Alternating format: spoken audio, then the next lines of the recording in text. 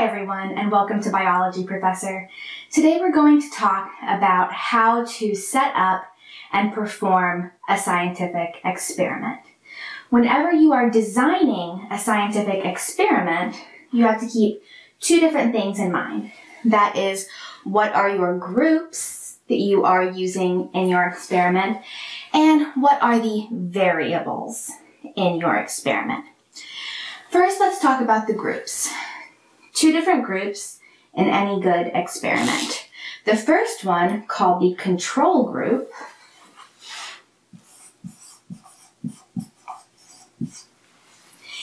is mainly used for the sake of comparison. That is, comparing the two different groups.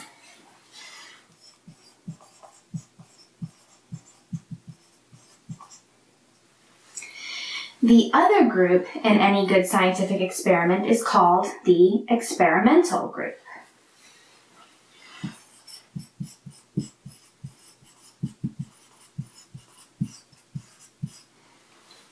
And this is a critical point. The control group and the experimental group differ by only one variable. If these two groups differ by more than one variable, then the differences between the groups, the outcome of the experiment, you won't know which of the variables is contributing to that difference. That's why it's important that these two groups only differ by one variable. Also critical is something that we know as sample size. Sample size is the number of replicates needed in each group. And in any good scientific experiment, each group will contain at least 3 replicates. So for example, let's say that you were going to conduct a scientific experiment comparing two different groups of plants. And each of these groups needs to have a minimum of 3 plants per group. And more than 3 plants is even better, but at least 3. The control group might be 3 plants that are grown in natural light.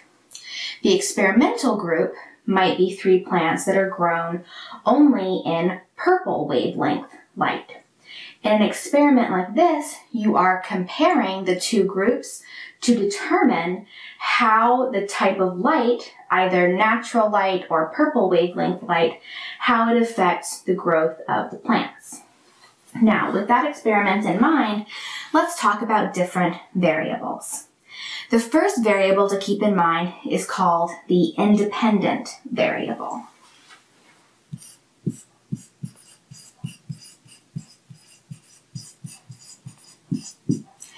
The independent variable is the thing that you, the researcher, you, the experimenter, change between these two groups. So the thing that you change. In our example, that's the type of light. Either natural light with the control group or the purple wavelength light with the experimental group. Now the next variable to keep in mind is called the dependent variable.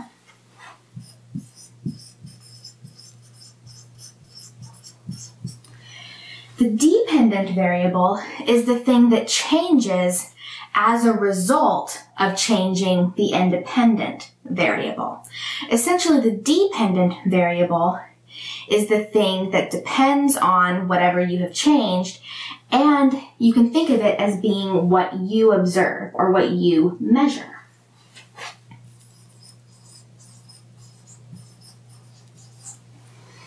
So, for example, in our experiment, if the independent variable is the type of light, natural light or purple wavelength light, then the dependent variable is going to be the amount of plant growth.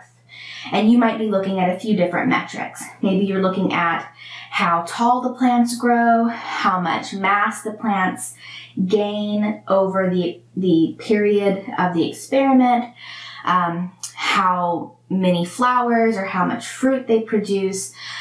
These are all different things that you could measure and would be different dependent variables. Now remember that with the independent variable, that is what is differing between the groups, and there should be only one of those when you've got these two groups. The third type of variable to keep in mind is called the controlled variable.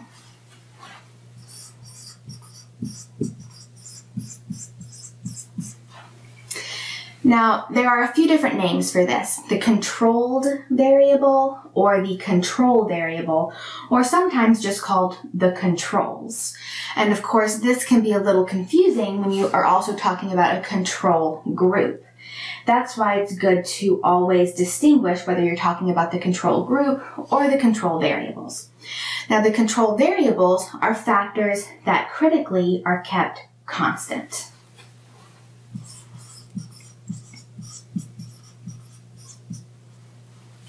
So these are factors in the experiment that are kept constant between the two groups so that they don't affect the results. In our example of different kinds of plant growth conditions, whether natural light for the control group or purple wavelength light for the experimental group, the controlled factors would be things like the amount of water, the type of soil, the length of experiment, the number of hours per day that the plants were in either of the lighting conditions. So these are factors that are kept constant, that are the same for both groups, so that again, the only difference between those groups is the one variable, the thing that you change, the independent variable, so that you can measure what changes as a result, that being the dependent variable. So these are the various things to consider when performing a scientific experiment. If you are interested in learning more about this kind of process and specifically learning more about what is known as the scientific method, then please see my video on that topic. But this is it for today. Thank you for watching, and I hope you learned a lot.